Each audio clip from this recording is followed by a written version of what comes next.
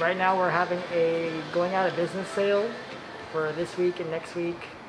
We have a lot of comic books for people to go through, all types of different comic books, so...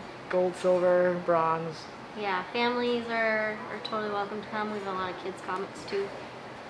COVID-19 affected our business almost immediately.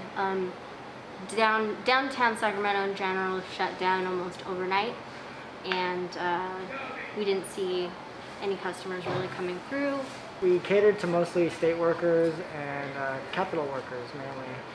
And so we temporarily shut down for almost 2 months, and then we reopened and tried to kind of get things a little bit back to normal.